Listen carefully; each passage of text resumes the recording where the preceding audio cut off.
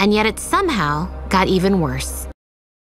There's a difficult question to answer when it comes to covering Velma. Am I sitting here now with 6 episodes of this peculiar travesty to watch back to back, the abuser, or am I the abused? Is Velma doing more damage to me than I am doing to it? I've had plenty of people implore me not to finish off the series. These lovely well-wishers are very concerned about my mental health, and I appreciate that.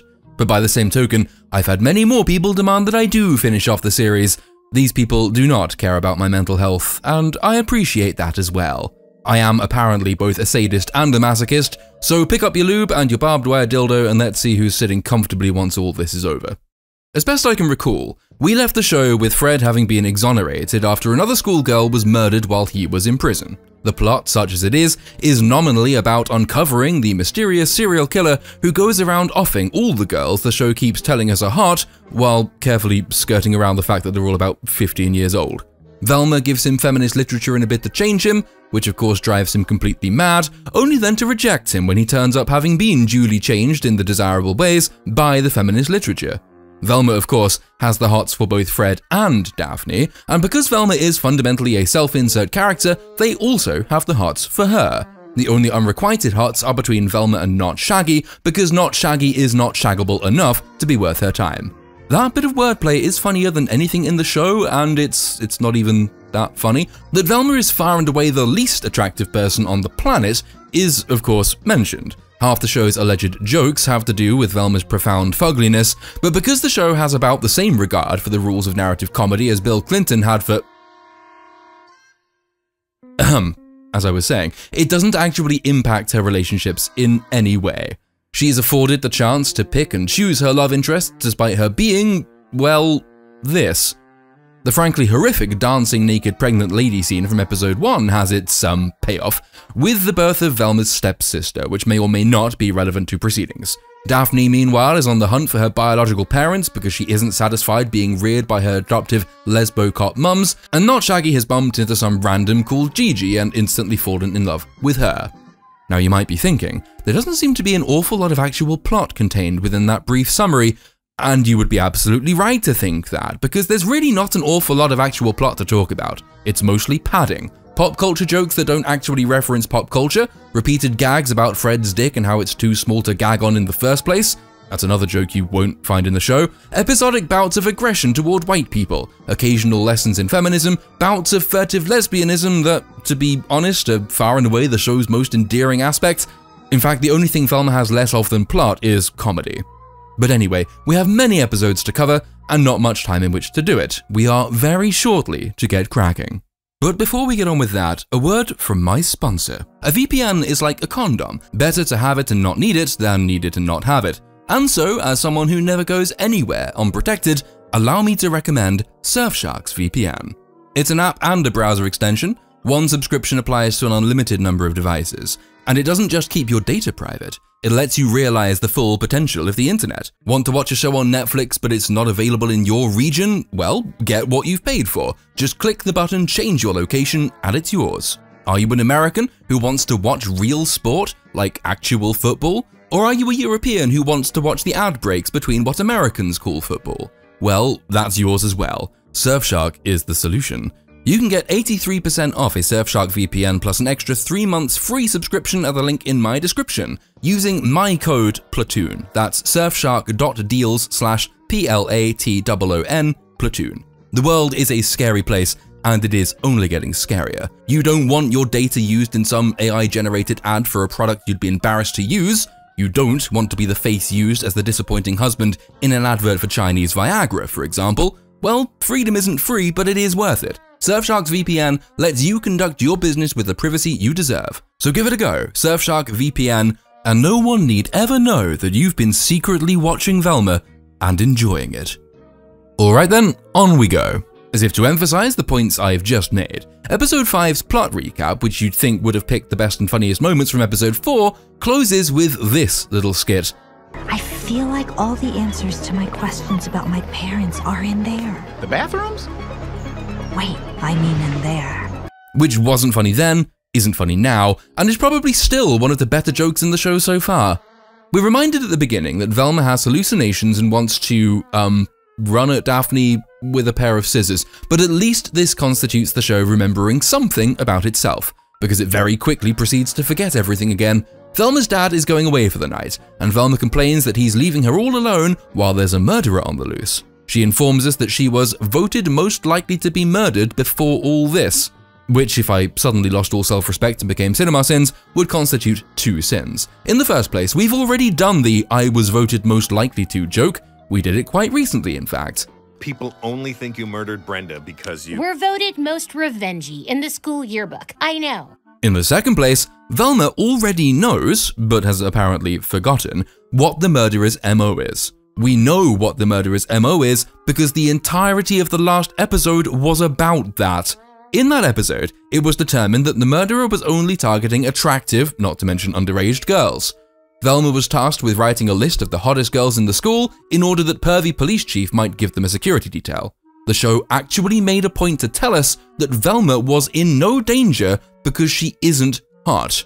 That's a very insensitive thing to say. I mean, especially from a student who is in no danger from a hot girl murderer. If you are going to junk the established mechanics of your show in order to cram a joke in, it had better be a very good joke. Even though I was voted most likely to be murdered before any of this? That is not a very good joke. That isn't even a good joke. I'm not actually sure it rises to the level of joke. Despite everyone being very aware that there's a serial killer on the loose, the school has not thought it prudent to cancel the marching band sleepover that doubtless serves as this episode's contrived premise. We then, sit down for this one, we then get something that actually resembles a joke. Good morning, students. This is Principal Rogers. I'm here with Mayor Dave and the Sheriff. Everybody, listen up. We just learned someone somewhere is being intolerant. That kind of works. I mean, it's lazy as hell. It's really just a throwaway little skit, but it does actually resemble something we might call comedy, meaning episode 5 is off to a terrific start by the standards of this show. A joke that almost works. I bet it can't keep this up. It then decides it does remember the hotness mechanic from the previous episode, but only in order to dispense with it. The sheriff informs the school that the police detail has resigned because they keep getting sexually harassed by the probably underage girls, meaning a curfew has been instituted instead, resulting in the cancellation of that marching band sleepover I thought would be the contrived premise for this episode. I still think that will be the contrived premise for this episode, not least because the episode is actually titled Marching Band Sleepover. Though given the show is dispatched with pretty much every other rule of writing, I suppose it's quite possible naming conventions have been murdered as well. It's now Daphne's turn to forget what happened 5 minutes ago. You might recall, but if you've got any sense, you won't, that she abandoned the search for her parents at the Crystal Caves in the last episode because not Shaggy refused to go in with her, and her shtick at that precise moment was dumb popular girl. She abandoned the search because she was afraid whoever might be inside the caves would think her unpopular if she went in alone. Now, though, she's going back to the caves alone to resume the search. The show has occasionally decided to do not terrible things with Daphne in the past. I said in the last video that the on-off lesbian relationship with Velma, being the only non-cruel bit of characterization in the show, was almost tolerable. But as I also pointed out in that video, the show's approach to characterization is that everyone has multiple, disconnected dimensions, but only ever one dimension at a time, meaning the show positively discourages any kind of investment in it because that investment will never go anywhere. And here we are again. Daphne's been the superficial, popular, dumb bitch, then the independent but surprisingly heartfelt, vulnerable girl, then the dumb, superficial, popular bitch, and now she's back to being the independent-minded, intrepid explorer girl type thing. Yeah. That's what the narrative demands. It's just that the narrative demands that the characterization be about as confused as Ezra Miller on a bender, meaning this Daphne is simply not the same person as the Daphne who came to the caves in the last episode because comedy, really? That's about the extent of the explanation I can come up with. There's a warning notice over the entrance to the caves, which occasions this attempt at humor. Sorry, sign, but hot people are cut too much slack to heed warnings. Attacking quote-unquote hot people is one of this show's favorite pastimes. It's one of its very small number of bits. Meta pop culture, tiny-dicked white guy, hallucinations, hot people suck. The problem when you have such a small repertoire and so many episodes to fill is that you tend to have to shoehorn in these, jokes far too often and in all the wrong places. It's barefacedly cheap, forced, contrived, a bit like making 3 videos about a show everyone knows is absolute dog shit when you could be outside doing something else. Oh fuck, that's a meta joke. I've been infected by Velma. Somebody call the clinic. Daphne gets yanked inside by some unseen foe and we're back to the school, where Fred is still trying to impress Velma with feminism. Because he's inexplicably in love with Velma now, he is trying to help her out by being a male feminist, which, to give it its due, the show does a serviceable job putting down. Look, I'm glad reading the feminine mystique caused a little growth. Shush, a feminist is speaking. Dr. Edna Purdue was a female neurologist. You don't need to say female, Velma. You can just say neurologist. Ah!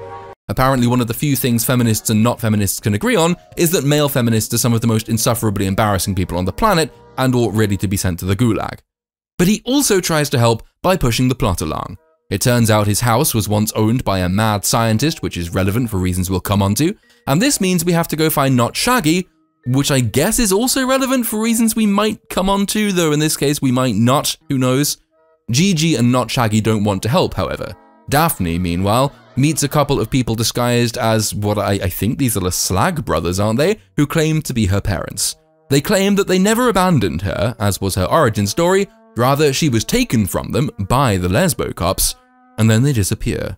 How very mysterious. Fred and Velma go to an historical society looking for records left by the mad scientist, only to discover that Velma's mum has taken them for reasons unknown, which inevitably, but at least consistently, triggers another hallucination in Velma.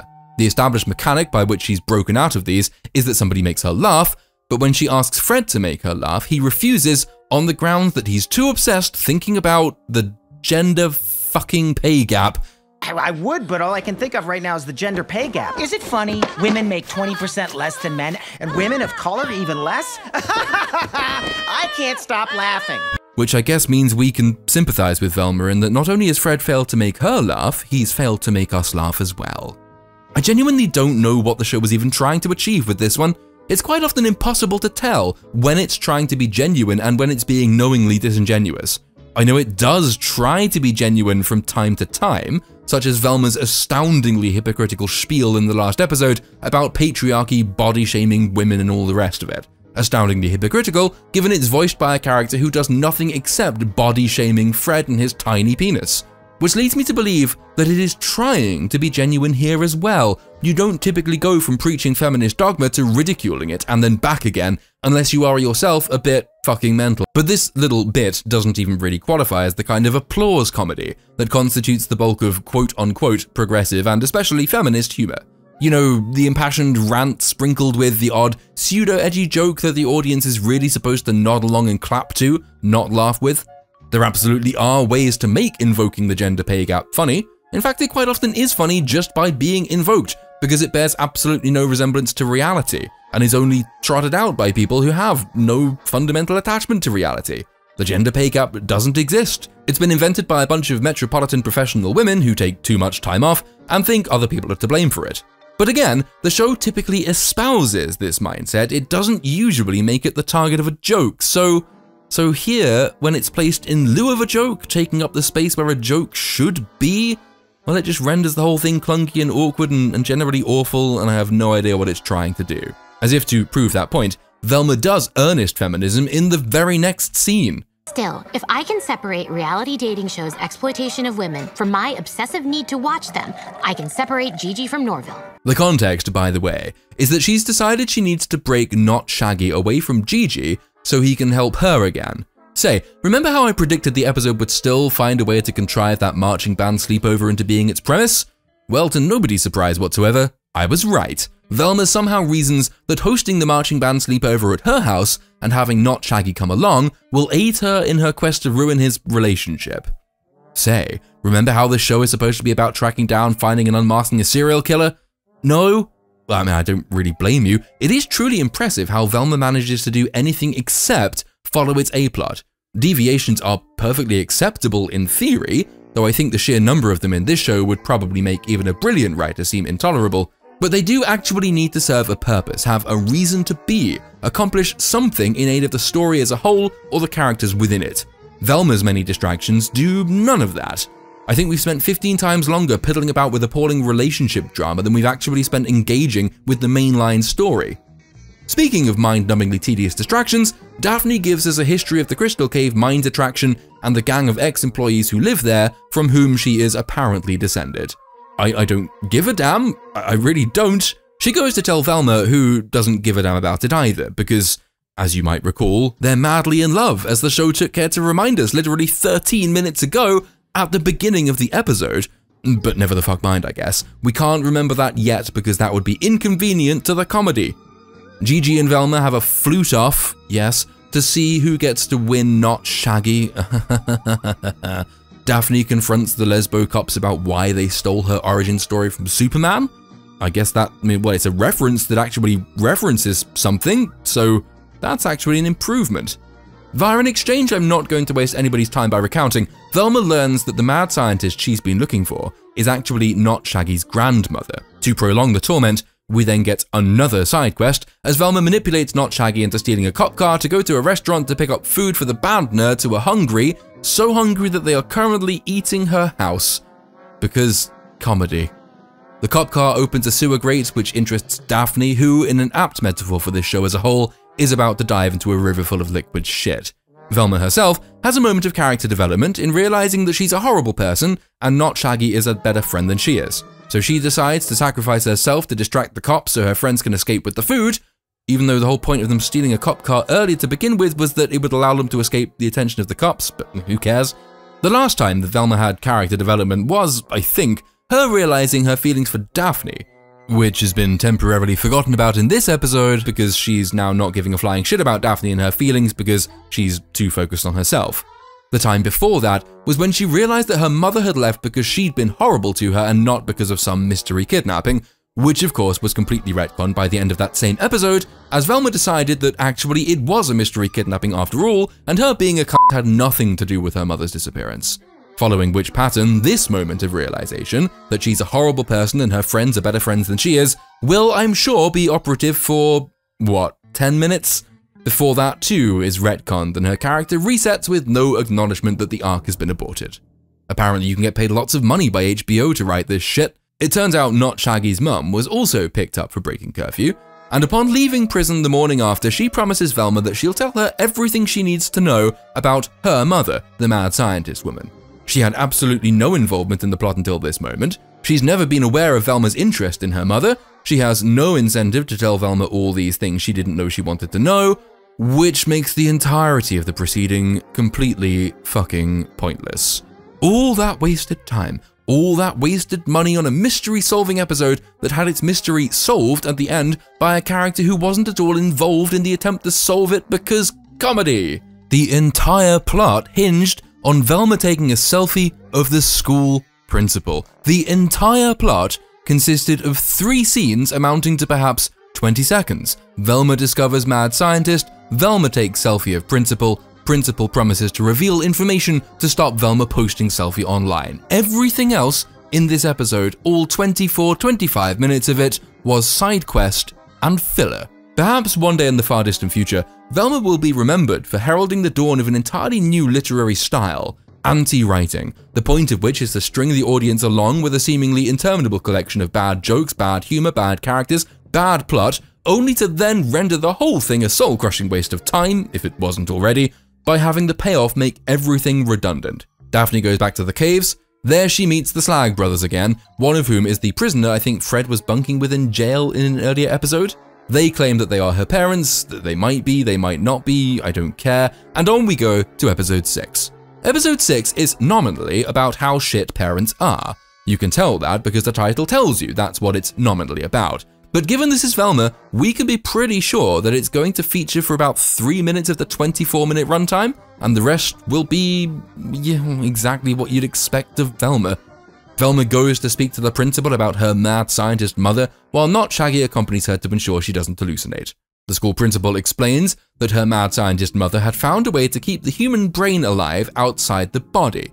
This could, for all I know, be the true story behind the making of this show, which has apparently been written by the body from which the brain was extracted after said extraction.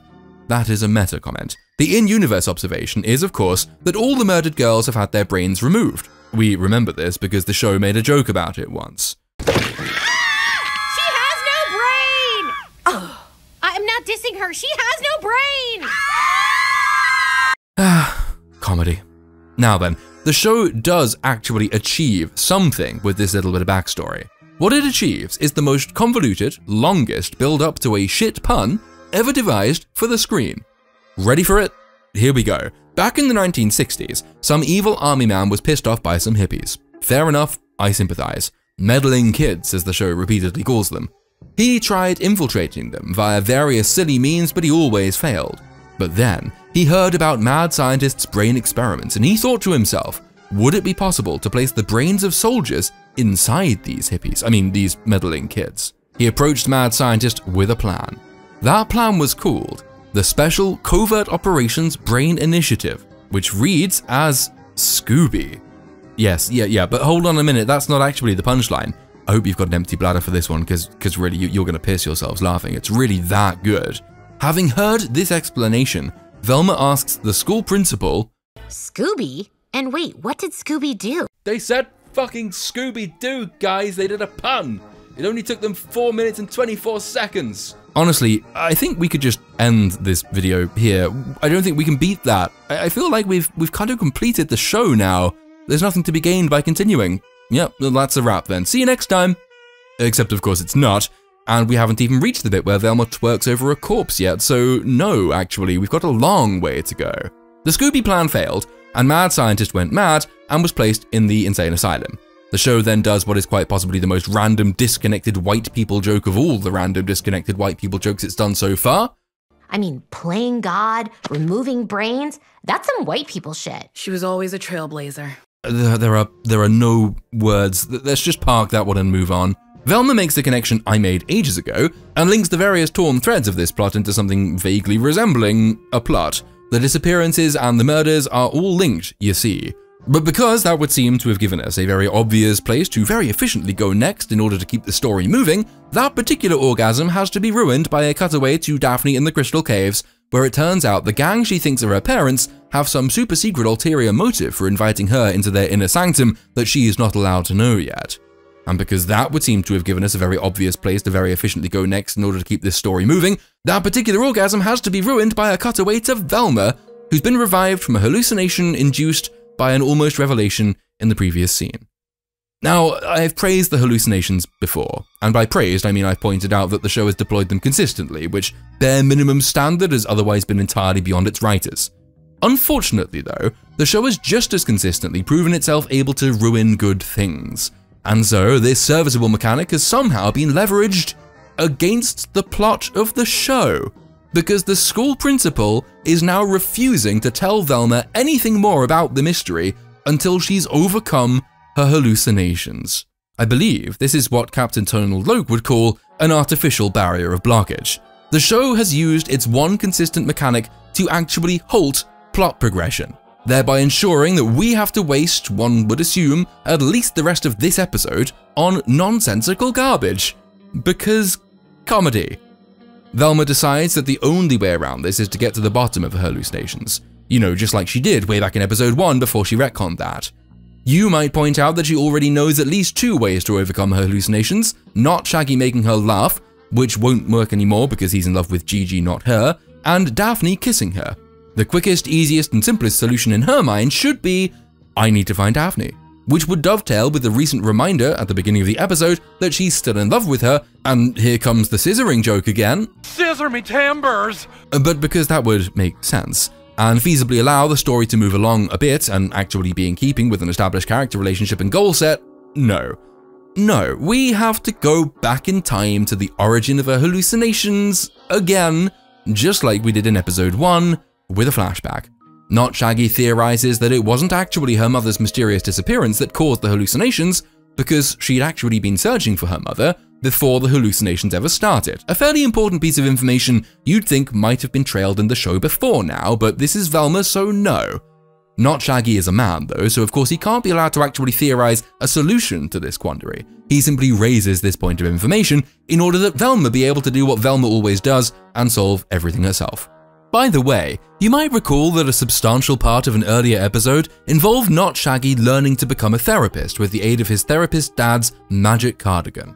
Were this show actually interested in, itself, or its plot, or its characters, this might have been a moment to revisit that.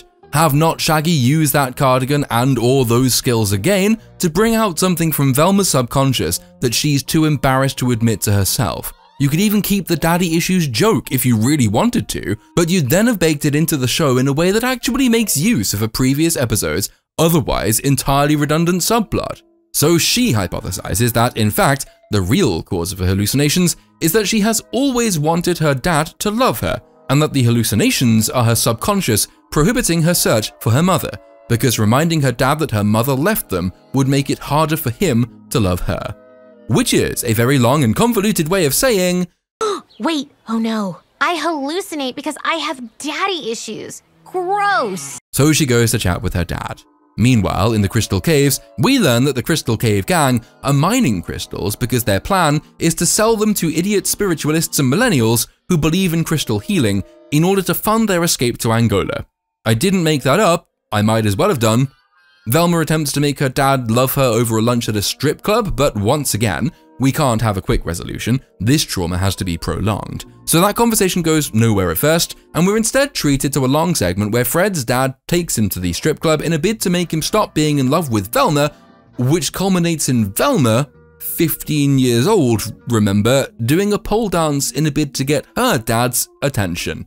Because this episode's meta is daddy issues, and there are literally no depths the show will not plunder in order to get this across. God, well, I suppose if there's one thing to be said in the show's favor, is that it only dwelt on a 15-year-old pole dancing for her dad for like a few minutes. That's the level we're on. Honestly, I could be reviewing MILF Manor and it'd probably be marginally more edifying than this. Thankfully, we get to move on from that with a montage of parent-sibling relations. Velma's dad tries to learn how to be a good father, Fred's dad continues trying to make Fred be a man, Shaggy learns not to be a beta male by observing his pathetic father and resolving to do the opposite. By the way, that label, beta male, was pinned on him by Velma, who, you might remember, had a moment of character progression in the previous episode where she realized she was a cunt and needed to be a better friend. Remember how I predicted that would be retconned just like every other moment of character development in the show? I'm not saying that because I expect applause for it, by the way, but because I'm stuck with certain conventions. Ordinarily, prediction takes at least a little bit of analysis and cognitive application. It doesn't with Velma. Velma's just awful, and it's awful so often and in so many of the same ways that you can see its awfulness coming several episodes in advance. But at least if I act as if I'm critiquing a serious piece of media, there's a chance I can delude myself into thinking this is a fruitful use of my limited time on this planet. The montage actually isn't that terrible an occurrence, by the way. It semi-competently makes the "they fuck you up your mum and dad" point that this episode sometimes remembers is its reason for being. The fact we only got here because of a 15-year-old girl pole dancing for her own father is best pushed out of your mind as far as possible, as quickly as possible. Let's just pretend that didn't happen. Happily, or not, it actually wasn't required for any of the subsequent events to make sense, it was just redundant debauchery. It's the best kind of debauchery, honest. It turns out Velma's dad wasn't really that interested in her though, he was just feigning interest as a ruse to get him out of paternity leave and back to work. This irritates Velma, but it does also convince her that she doesn't want her dad's love after all, meaning that she won't hallucinate anymore, thus allowing the plot to move forward again. She believes she's overcome that artificial barrier of blockage behind which this entire pointless episode was piling up, and she's right. So here we go with another exposition dump. Which is what always happens. All plot progression in this show is squeezed into little 30-second windows, usually around the close of the second third of each episode. The rest is entirely pointless. By the end of this, there's probably a very quick and easy supercut to be made splicing these segments together. The entire A-plot of Velma exposited inside 5 minutes. The funniest thing about this entire show would be if that supercut proved to be actually quite compelling. Mad Scientist Woman's secret lab is underneath Fred's house, which Velma's mum found out about, leading Velma off to the secret lab in a bid to learn more. Back in the caves, that ulterior motive possessed by Daphne's supposed parents, that nobody really gave a damn about anyway, turns out to be that they want to use her as a hostage in the event her adoptive lesbo-cop mums show up to stop them. Adoptive lesbo-cop mums show up and stop them, so that worked well. Velma turns up at Fred's, and he agrees to help her in a bid to stand up to his father. but the basement is still bricked up, suggesting, at least seemingly, that Velma's mother never went in there to begin with, but Fred still tries to open the brick door and it collapses on them.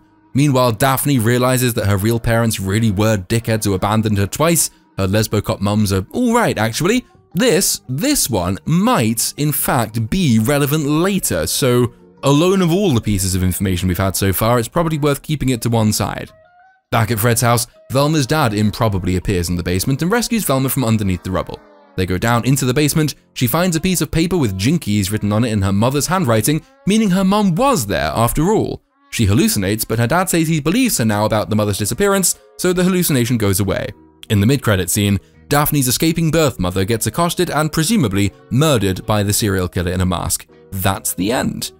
Joking aside, that episode had an overarching message that was neither cheap nor disgusting, which is a surprise, because this is an episode of Velma. Adopting the standard used by defenders of, for example, Avatar: The Way of Water, it had a good theme, which makes it not woke and therefore good. I did a big old video on that, by the way. You should go watch it after this one. It's actually serious media criticism, as opposed to whatever the fuck this is. Flogging the mentally ill, maybe?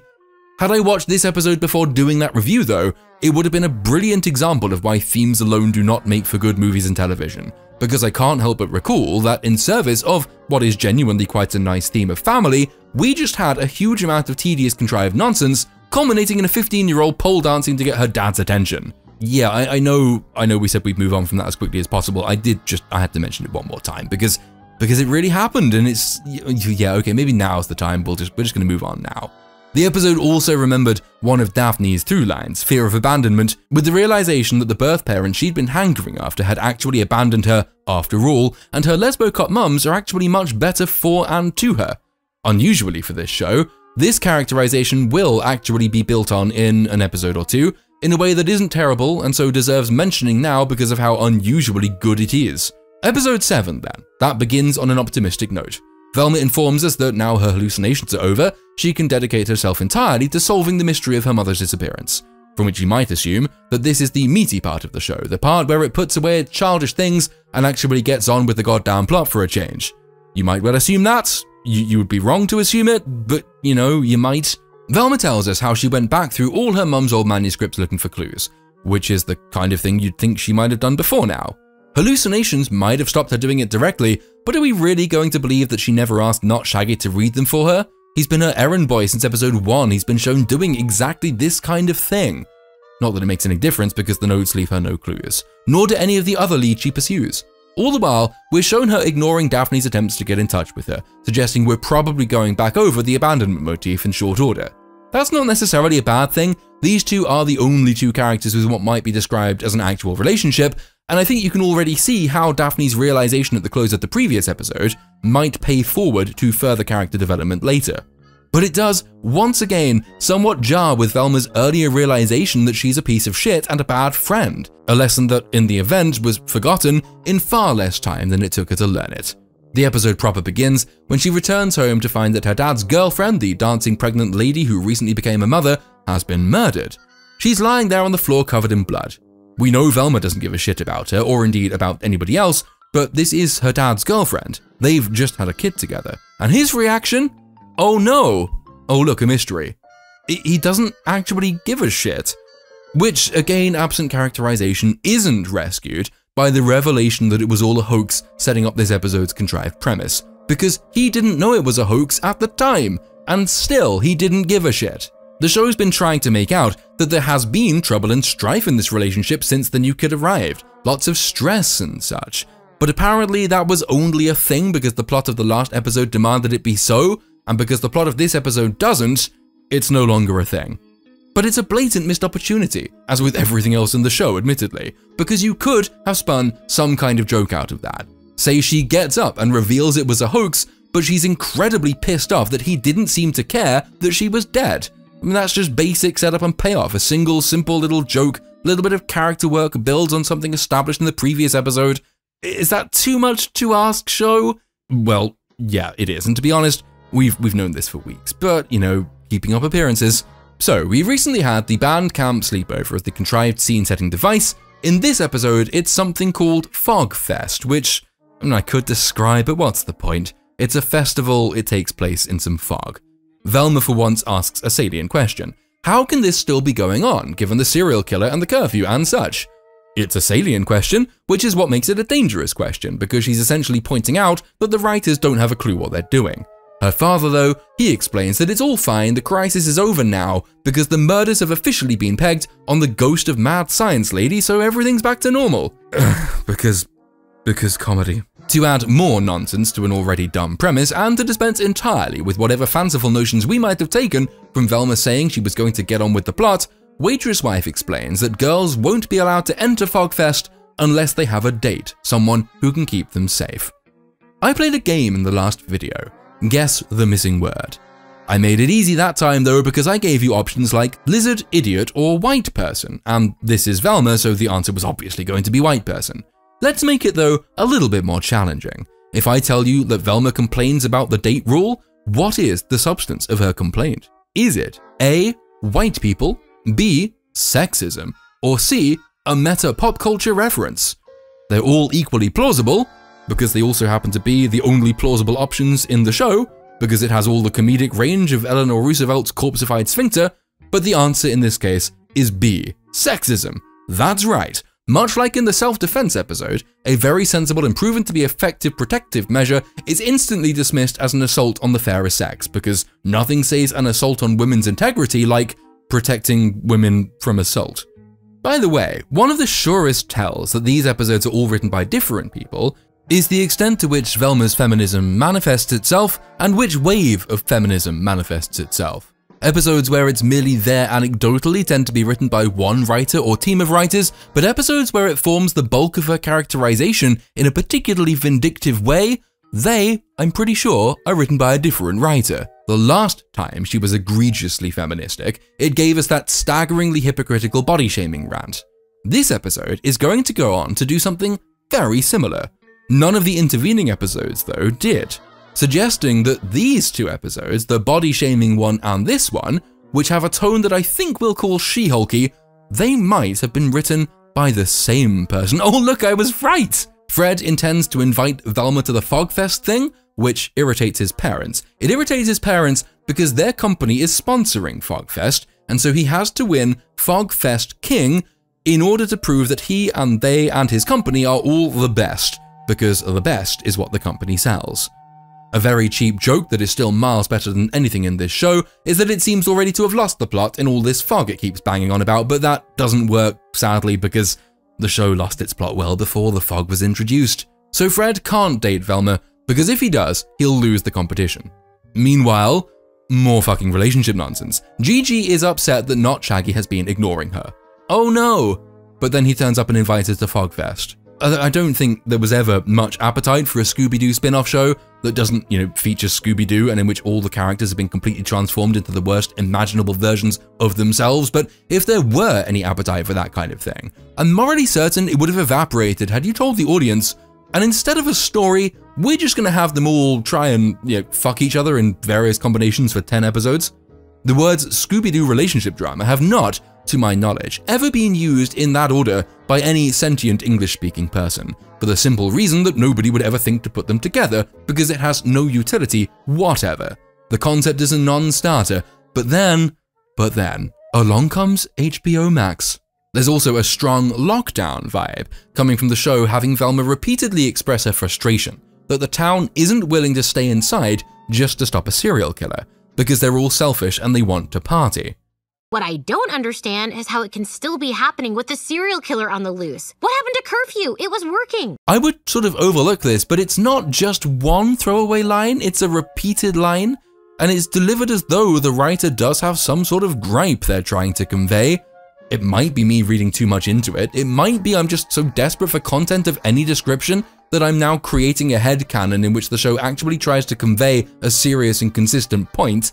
I mean, hell, I was desperate enough to do anything except focus on the show itself that I did go looking to see if the writer had mentioned anything about lockdowns before. I did it for like 5 minutes, this is all I turned up, but you can make of that what you will. But yeah, fuck it, the longer I delay, the longer this will take. Velma tries to get Daphne to go with her, but Fred turns up and bribes her into going with him, leaving Velma all alone, which would be sad, and which would invite sympathy were it not exactly what she fucking deserves, because she is a horrible person. You know, like the show pointed out to us recently in having her commit to change it, before it had forgotten that it pointed it out by having her commit to changing it.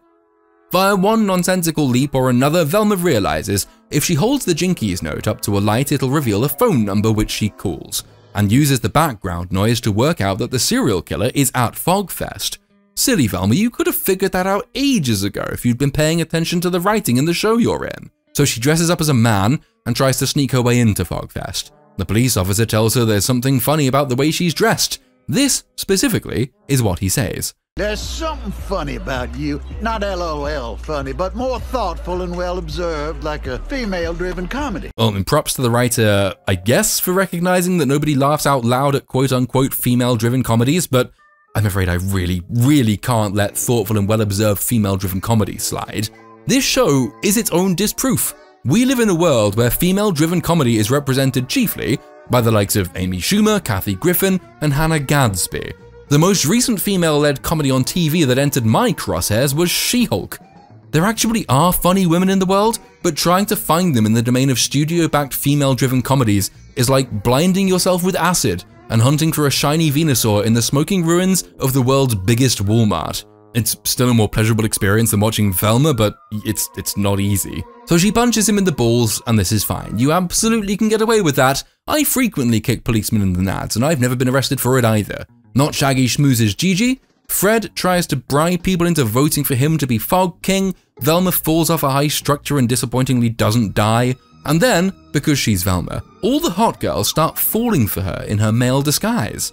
Whoever could have predicted such a thing? They include drunk Daphne.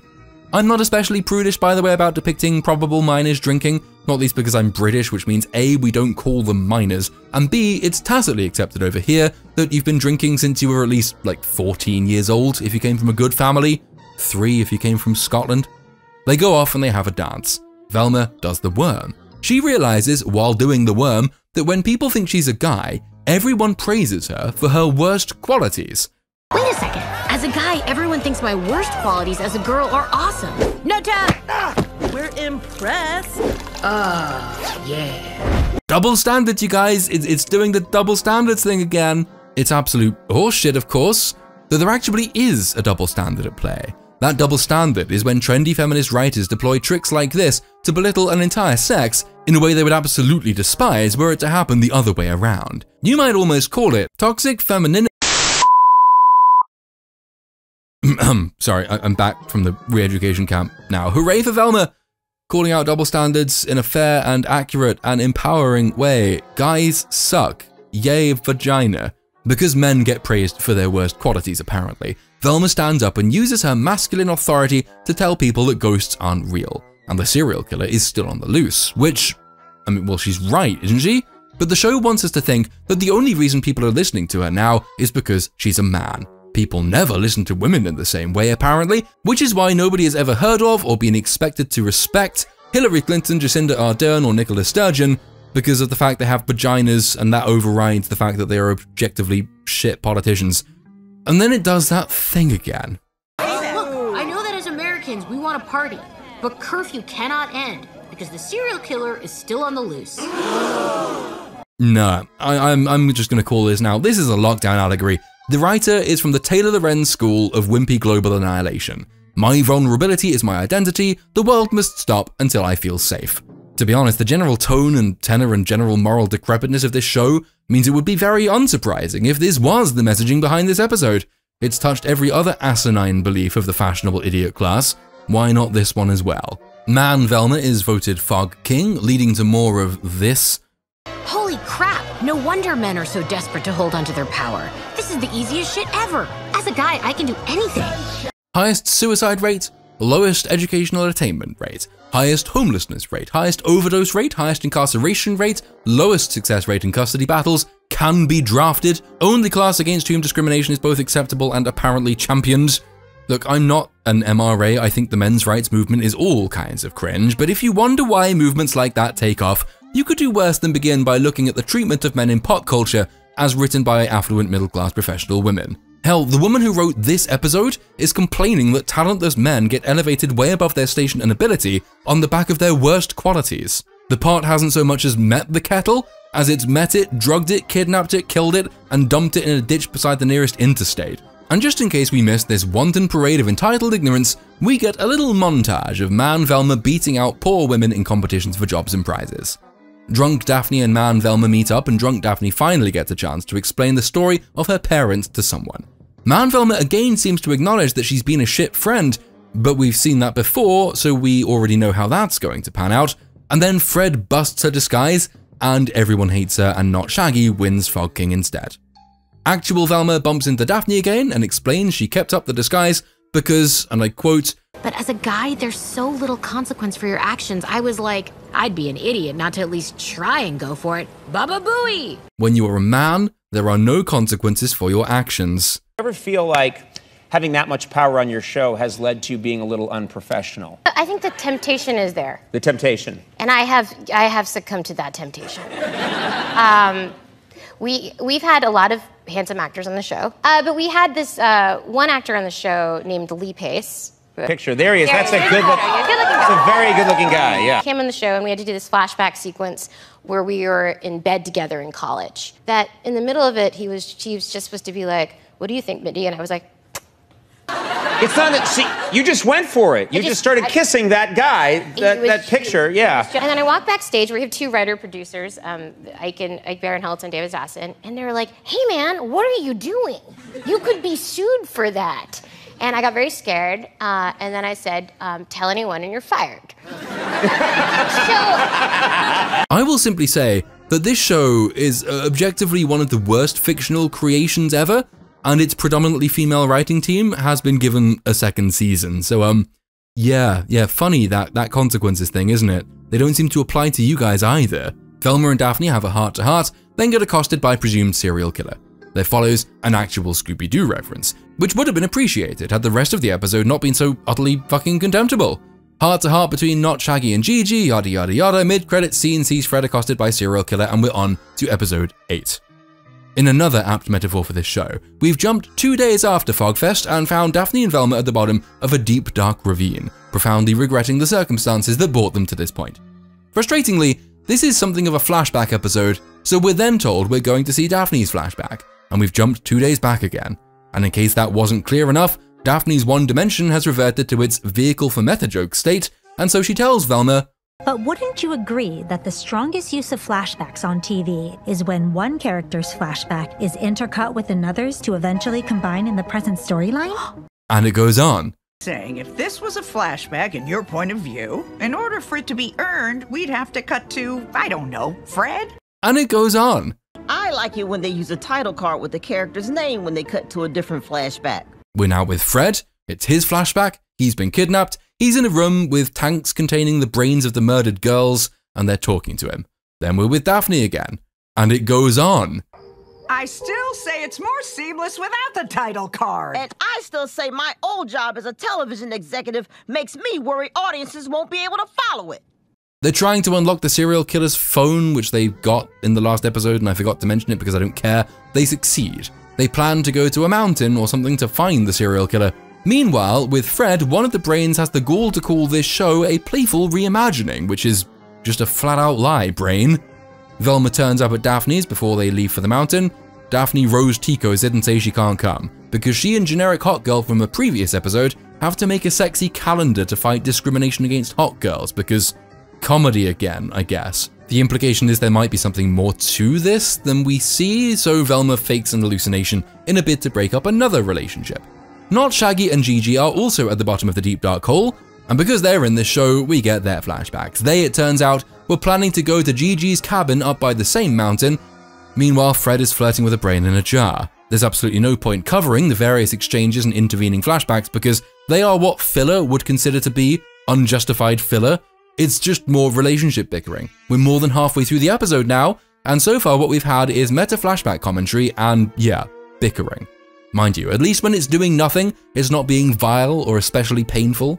This might actually go down as one of the best of all the episodes, solely by virtue of the fact that absolutely nothing happens, and nothing even tries to happen. I did joke in my last video, by the way, about the exponentially expanding array of relationship combinations. Velma and Daphne, Daphne and Fred, Fred and Velma, not Shaggy and Velma, not Shaggy and Gigi. At the current rate, by the end of this season, we'll have added not Shaggy and Fred, Velma and Gigi, Daphne and Gigi, Daphne and not Shaggy, Gigi and Fred, and the chief of police with a harem of underage schoolgirls. I didn't expect to actually have to add Daphne and Gigi to the list, but this episode adds it to the list. Apparently, they used to have a thing. Happily though, they no longer have a thing. Daphne's thing is most definitely for Velma now, and again, inexplicable though it is, unjustified though it is, frequently forgotten by the writers as it is, if I had to pick one thing about this latest round of episodes to praise, it would have to be this again. The writers can do dialogue and meaningful exchanges when they want to. They can even construct a half-believable relationship with an actual dynamic and feeling element to it. Daphne explaining here that she's attached to Velma because Velma's jealousy amounts to a kind of obsessive protectiveness that she missed from her own lack of parents, paying off the realization in the last but one episode.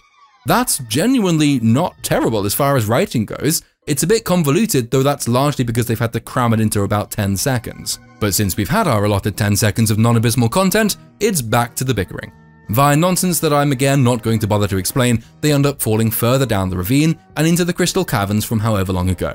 Not Shaggy and Gigi have exhausted their already exhausting role in the script, and so they leave Daphne and Velma alone in the caves. Fred is still flirting with Brains, it doesn't matter. Daphne and Velma decide they're too fucked up to be just friends, so it might be worth giving a proper relationship a go. Which, yeah, given the nonsense relationships I've been privileged to observe in real life, that might just be the show's only accurate meta-joke. But they're interrupted then because they overhear Fred trying to explain to the Brains, just go with me on this, why he cheated on them with each other. They let Fred out, but he causes a cave-in because, stupid Fred, Velma falls down a crack but her mum appears from nowhere and rescues her. That's what's called a reveal. It doesn't actually mean anything because we all hate this show and nobody's actually invested in its storyline, but it is functionally, technically, a reveal. They escape in a van that looks suspiciously like the Mystery Machine, doubtless to be saved for and ruined in the second season of the show that HBO has greenlit in some underhanded way to prove the Mayans right. Inconveniently, Velma's mum can't remember who kidnapped her, meaning it's probably her, isn't it? And with that devastating, heart-sinking feeling of inevitability, we crash into episode 9. On the plus side, we've nearly made it, just 2 episodes left. Episode 9 kicks off in hospital, where Velma's mum tells us she does indeed have amnesia. This is validated by Not Shaggy's therapist dad. You know, the one who had amazing magical powers for one scene because comedy, but is otherwise a target for the writer's contempt. Here is an allotted space for a witty one-liner from Velma, and because it's Velma, and we're all too familiar with it by now, I'm not even going to ask you what nonsensical put-down you think she'll deliver, because it's obviously going to be a white guy joke.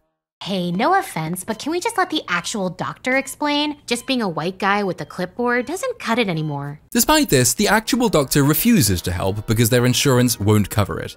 So it's left to therapist dad to explain the premise of the episode anyway, which is that they have just 72 hours to recover her mum's memories before the memories are gone forever. The key to recovering them is that her mum must be kept happy, which is very inconvenient because, for one thing, she doesn't know that her husband has a new girlfriend and a new kid. So Velma and co decide to try and hide this fact by turning their house back into the mess that it had been when her mum still lived there, pushing new girlfriend out of the door. Velma's mother's memories do begin to come back, but this new mechanic unfortunately gives the writers an opportunity to waste an entire episode's worth of time by having Velma do all manner of quirky little side quests to keep her mum happy, which would be bad enough, except that this waste of time isn't enough of a waste of time, and so the show also has a parallel set of side quests for Daphne, who has had her popularity stripped from her after she tried to leave the popular girl's brains behind in the Crystal Caves. Despite the show making a big thing several times about the difference between smart girls who have brains, and this being threatening to people generally and men in particular, and hot girls who have no brains and so enjoy unearned popularity, the show has, wait for it, forgotten all about it, even though it was the premise for, the first half of the season? So now, the hot girls' brains are the source of their popularity because that's what this torturous mess of a setup requires, because comedy. Both she and Fred have been exiled from the ranks of the popular kids for offending the brains they have to earn their way back in. Velma's current side quest means that she needs to send Not Shaggy on a side quest to break into his school principal mum's office to forge her some new report cards to show that she's been doing well in school. I don't give a fuck. We get more mindless cruelty at Fred's expense. We get another side quest trying to find a reason for Waitress' girlfriend and her new kid that isn't that Velma's dad had an affair, so Velma pretends that the kid is hers and Not Shaggy is the father. This all triggers more memories in her mother about her breaking into the secret lab from however the fuck long ago, but which also, and less conveniently, triggers a long looking after baby sequence that is supposed to be funny, and of course it's Velma, so it isn't. And that also triggers a long Daphne and Fred need their popularity back, so pretend to date sequence, and back and forth and back and forth and back and forth, and I'm not going to subject myself, or indeed you, to any more of a summary than that, other than to say that we are now 16 minutes into this 24-minute penultimate episode. We eventually find our way to the therapist's office, where Velma finds a welder's mask like the one the killer wears, which gives us a cliffhanger, but without the satisfaction of an ending because the episode isn't actually over yet. Velma seemingly disappears after this scene. But because this show's specialty is anti-writing, it turns out that this was an anti-cliffhanger. We were led to believe that Velma had been disappeared by whoever appeared in the office. In other words, therapist's dad. He's the serial killer. But she hasn't, in fact. That was just a hilarious cut. And she just turns up at Not Shaggy's house the day after with a SWAT team and confronts therapist's dad about the welder's mask she found. This is one of those comedic devices that doesn't really carry much comedy in on its own, but it can benefit from some comedic momentum.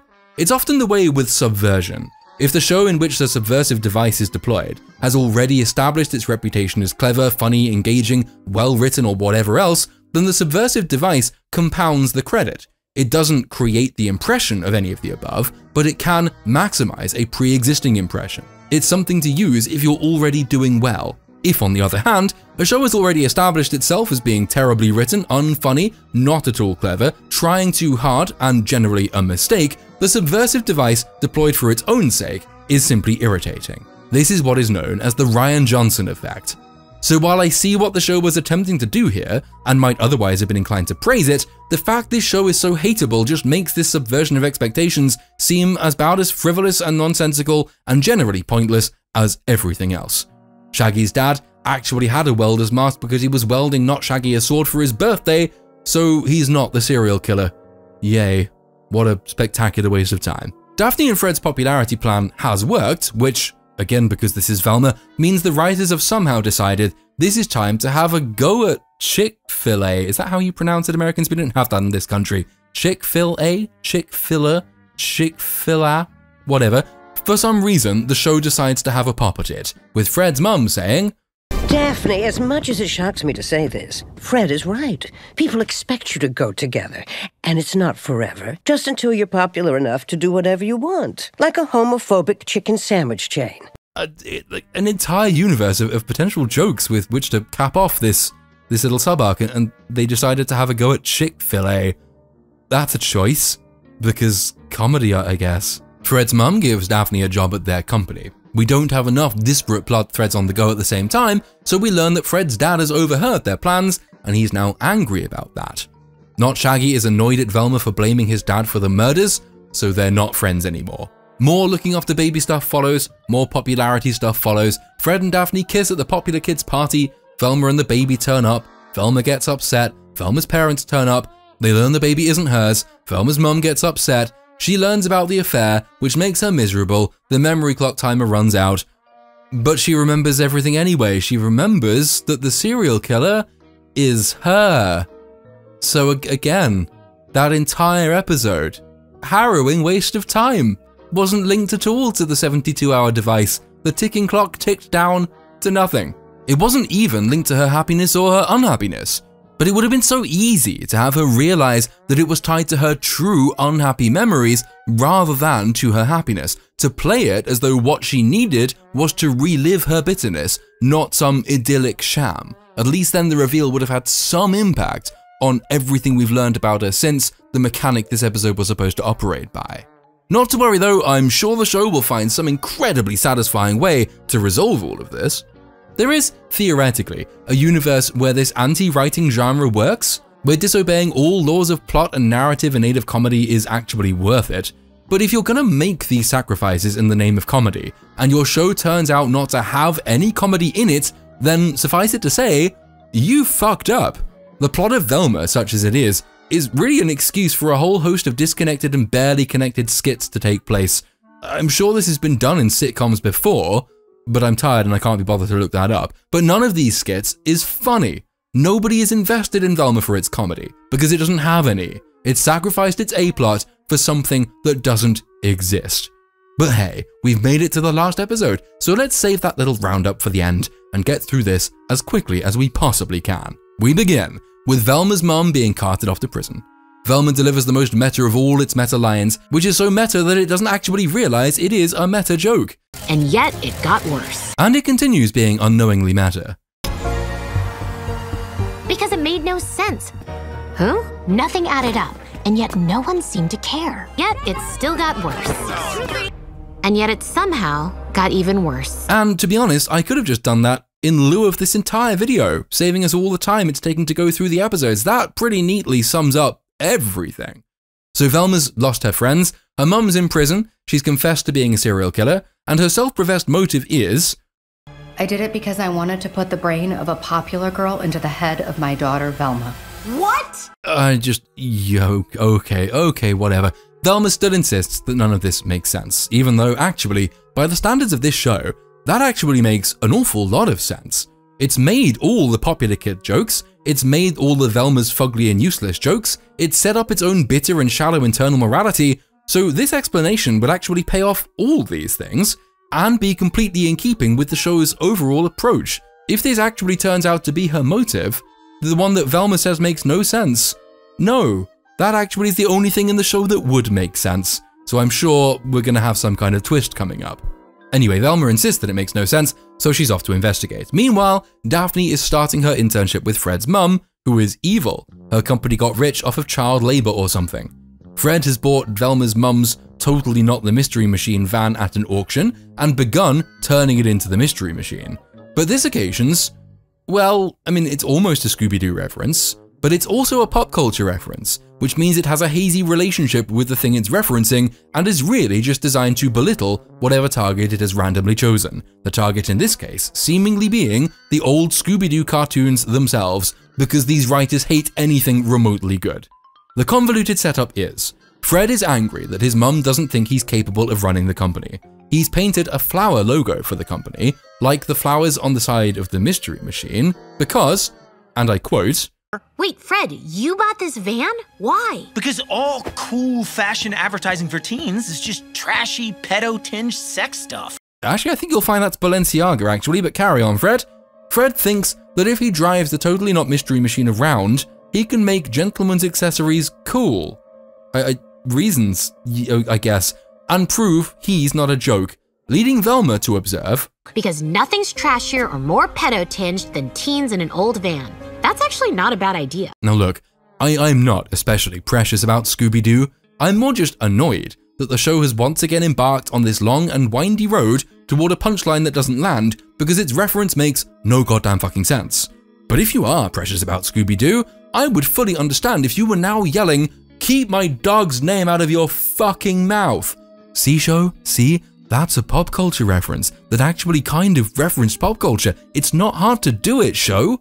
Oh, good, and it continues to scrape the bottom of the barrel at the bottom of the world's deepest hole full of barrels. Velma decides to get herself arrested, but the cops say nah because her mum's in the cell, so they're too busy. But, natch, she's brought Fred along to accuse her of bothering him, and this means she does get arrested. Why? Why? What could the show possibly be playing off of here? Might it, perchance, begin with white and end with people? Why yes, I think it might. Now then, remember how, a few episodes ago, Daphne's real mum escaped her lesbo cop mums in the Crystal Caves, but then got attacked by the serial killer, and so, presumably, was killed, but that it didn't really matter for the plot going forward because it served its only narrative purpose in giving Daphne clarity over her abandonment issues? Well, she's kind of back now, despite having been completely irrelevant to the plot since then because she's already served her only narrative purpose in giving Daphne clarity over her abandonment issues. Daphne finds a geode in her school locker containing a note from said absconding mother who apologizes for abandoning her and leaving her the pocket watch that she had found in the crystal cave. Meanwhile, Velma's mum reiterates to Velma that her motive was trying to put the brain of a popular girl in her head, but she says it repeatedly and in the same voice and with a weird expression, and so we learn that she never had amnesia. Instead, no, she was hypnotized. Her mum gets carried away by the police to be executed before Velma can break the hypnosis. The serial killer is still out there, but the pocket watch thing Daphne has will help them find whoever it is. But then, Velma hallucinates again because it turns out the stopwatch was used to hypnotize her on the day of her mother's disappearance to induce hallucinations and prevent her from finding her mother, and the watch is inscribed with the name of the evil general who created Project Scooby, who was also a master hypnotist, so they need to go show the watch to the brains to see if the brains remember anything about the watch, but Fred's been arrested for luring people into the not mystery machine, so Daphne can't go, she has to go help Fred, while Velma meets the brains and the popular girls in the shower, so yay, we get another pervy shower scene again. So she explains her mom was innocent and shows them the watch, but none of the brains remember anything about it, but Gigi shouts at her for being mean to Not Shaggy, who's now leaving the school because she's a shit friend, but she won't engage with it because she's too busy to do it. Holy Buddha on a unicorn, the writing in this fucking show, honestly, had it spent like 90% less time on unfunny skits and not saved all of its plot progression for 5 minutes of its final episode, you genuinely might have been able to craft a serviceable and maybe even funny murder mystery reimagining of Scooby-Doo out of all the raw material this show has had to work with. It's genuinely not empty of content. It's just that the writers evidently didn't give a shit about the content and have only included it now out of some vague sense of obligation. Velma finally gets around to listening to all the voicemails from Not Shaggy that she's been ignoring, which triggers some sad memory music and a montage, as she finally realizes how good he was to her and how terrible she was to him. Which is actually, yeah, it's a nice touch, excepting of course that we've already had this moment and it changed nothing. That's not a slight on this episode, that's a slight on the earlier episode, for wasting a legitimate device and denuding its proper use of whatever feelings it was banking on to have an effect. It's honestly as though none of the writers taking on these episodes watched the episodes that came before, or read the scripts around their episodes, or ever spoke to anyone else involved in writing for this show. But anyway, we don't get time to dwell on this almost realization on Velma's part, because the plot needs to move on again. And so, naturally, we get convenient information placement. Velma snaps away from the voice memos because she spots that her mother's glasses, which she's been wearing for the entire fucking show, were made by Fred's parents' company, the logo of which is the same as the logo on the pocket watch. So she picks up her dad and off they go to Fred's house. And once again, there is an entire scene of actual payoffs for actual character beats that doesn't suck, because the show is actually letting itself be genuine for a change.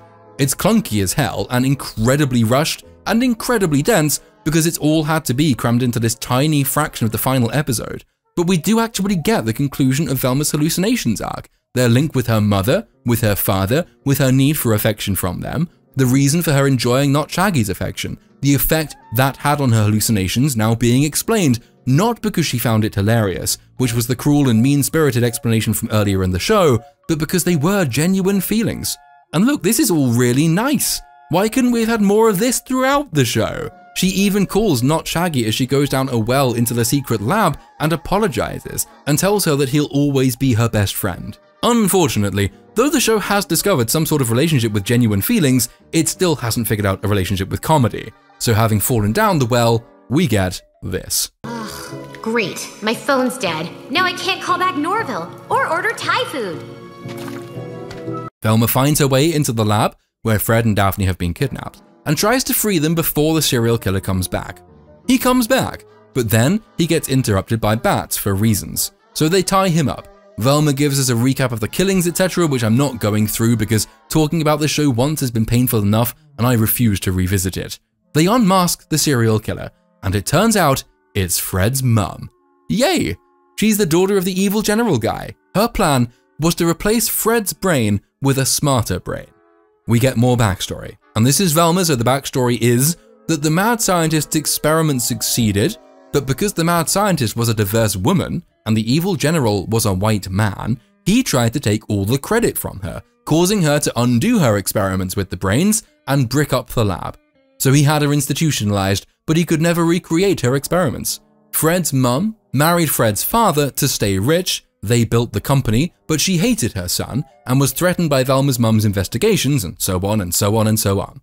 That explanation took a good few minutes, meaning we're now overdue a generic Velma joke, which Daphne Julie delivers. Okay, but why pick the brain of a hot popular girl? We're literally the only murders people care about. Against which suggestion, I advance George Floyd and run away very quickly. Fred's mum wanted a hot popular girl's brain combined with a man's body to recreate her own ruthless ambition or something, but then she tells us that she's realized the perfect brain for Fred's body is Velma's. So her hypnotized husband walks in and twats Velma in the head, and now everyone's been captured again. Velma raises a salient point. What's to stop her just going to the police once her brain is in Fred's head? But this is Velma, so the explanation is because white people. Who more than you would truly appreciate the advantages of being a handsome, rich, white man? And because patriarchy. Advantages? You think we like being president of the United States 97% of the time? That job sucks! Having spent time with the brains, I was reminded that hot, popular girls your age don't yet realize just how much the deck is stacked against them. And because rich guys. I am so sick of rich guys like you, not only not realizing how much is handed to them, but still thinking they're the victims when they mess everything up because of their lazy entitlement and fragile egos. This pisses off Fred, and he breaks out of the shackles and frees everyone, but his mum escapes. Fred tracks her down, but she tricks him into thinking she's been possessed by a ghost, because stupid Fred. Mother never could have wanted to swap my brain. She told me she's been possessed by the ghost of Dr. Edna Purdue. I do love it when shows give us a greatest hits compilation of all their most tired, worn out, tedious material. This is a real treat. Not Shaggy turns up to rescue them. A stalactite falls on Fred's mum. Velma twerks over the bloodied corpse. The town loves Velma, but her friends still hate her. Her mum likes her dad doesn't. Shaggy takes up weed to get over the fact that he killed someone. Fred owns the Not Quite Mystery Machine. And that is it for season 1 of Velma. We fucking made it. It was a close run thing because, my god, I mean, that was so appalling it's practically its own genre, but we made it. I'm not going to go back over all the reasons for the show's awfulness. It's one-note not comedy, it's hypocritical feminism, its baffling approach to narrative writing, the fact it delighted in its vindictive cruelty against any demographic its writers liked to pretend are privileged, its approach to character writing that actually discourages investment in its characters, its pop culture references that don't reference pop culture, its smug self-satisfaction, its detestable protagonist, its nonsensical stakes, its mere existence, etc., etc., ad nauseum. Now, there's no need to go back over all of that. Instead, let's try something more difficult. Let's try to fix Velma.